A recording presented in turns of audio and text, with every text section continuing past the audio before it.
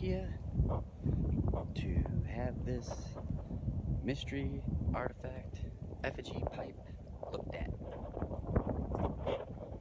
Let's see if this is real or not.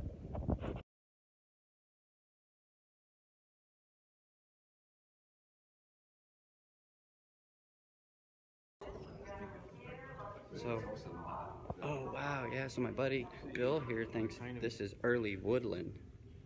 So we have a little bit of everything that's before the time of Cahokia in here, kind of put out roughly by time.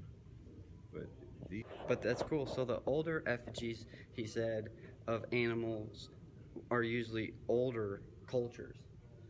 Well, most of the ones that are animal effigies are from before the time before the Mississippian time. There are some things that are Mississippian, but they're much more into human effigies. Human effigies. And yeah. They have.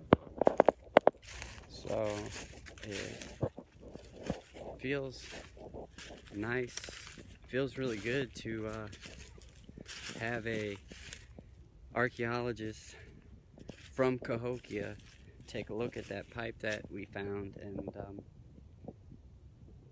tell us, you know, that it's definitely a real artifact and that it's definitely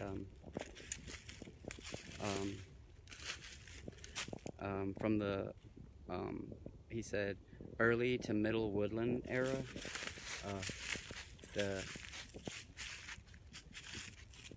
The pipes, or the effigies shaped like animals, especially pipes, he said, aren't common with the Cahokian Mississippian culture.